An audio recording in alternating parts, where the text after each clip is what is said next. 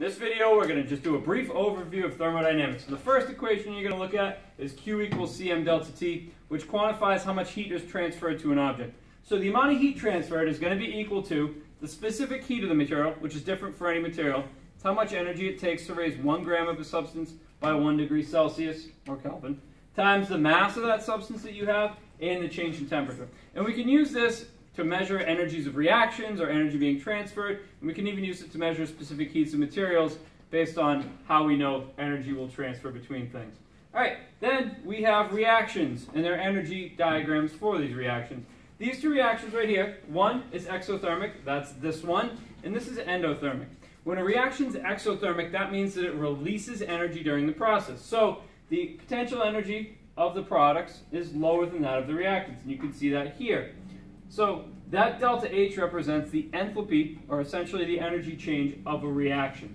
You can also see right here that there's typically an energy barrier that has to be overcome. That's known as the activation energy, or the energy required to break the bonds that are already there before the new bonds form. All right. So for an endothermic process, you can see that it goes the other way. You have a higher energy for the products than you do for the reactants, and the activation energy is typically a bit higher for them.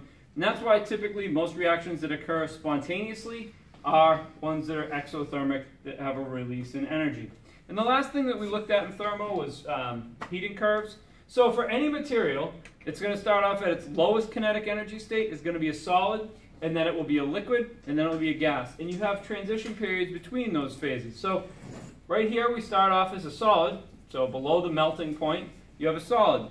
As you're adding energy, that solid will heat up, basically vibrating faster until it reaches its melting point. At which point, energy will still continue to be added, but the temperature doesn't change until all of the material has converted itself into a liquid. At which point, you can then use Q equals Cm delta T to quantify the heat being transferred as its temperature is changing. So before we get to the liquid phase, from the solid phase, we have this heat of fusion. Okay, and for water, that's 333 joules per gram.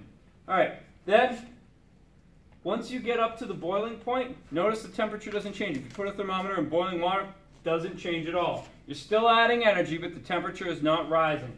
So that heat of vaporization is the energy required to convert that substance from a liquid to a gas.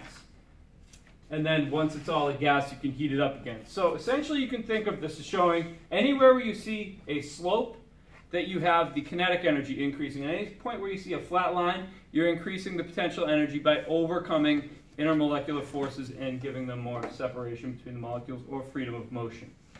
All right, I think that's it.